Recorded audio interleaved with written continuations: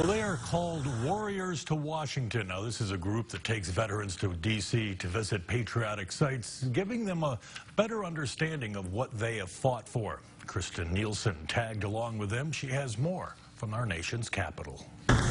It's just days after the 17th anniversary of September 11th, and this group of primarily post-9/11 veterans is at the Capitol for the weekend, taking in all the sights. With this group, of course, being veterans and those who have served, as I did and as my grandson is doing now, naturally you can't help but be proud. John Horniman served in Vietnam, but he loves tagging along on this trip. This is his 4th year. John Fott, son of Joe Fott, the founder of Warriors to Washington, says he's been to D.C. many times before, but there's something different about coming here with this group. Because there's a certain kind of gravitas with everything, just because you know that everyone involved is connected in some deep way. Although he never served himself, he understands the sacrifices vets, like his father, have made. There's years, literally, of their lives that have been dedicated as far as to something beyond themselves.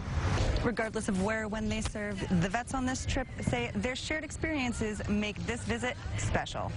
All the guys that have served have done so differently in different parts of the world, and they all have stories.